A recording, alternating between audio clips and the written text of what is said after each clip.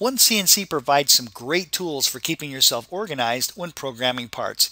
Let me demonstrate. In fact, let's take a look at toolpath groups and machining operations. Now, a toolpath group, that's a container, and that container is going to hold all your machining operations.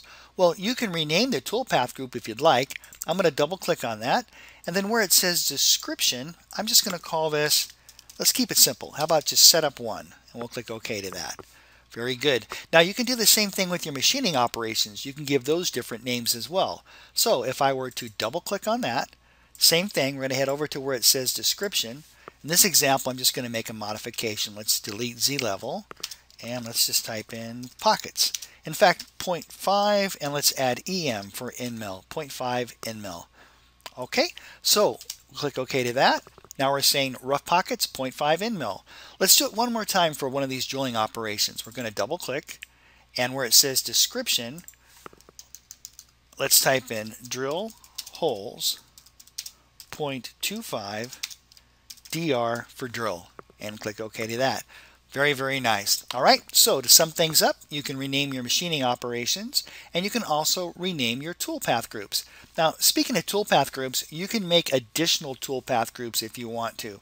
All right, so if I right-hand mouse click, we'll select New Group. Let's rename that. Again, let's keep it really simple. Let's just call this one Setup 2.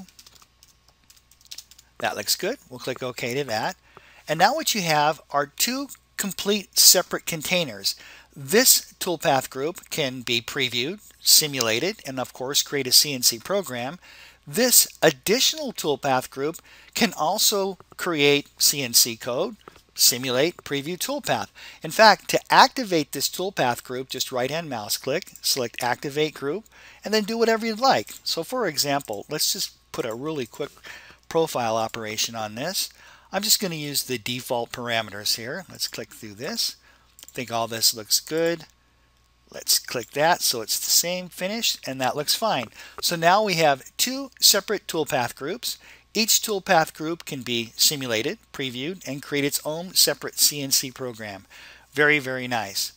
All right, hey, that's it for this video. Thank you so much for watching. I look forward to seeing you in the next tip of the day.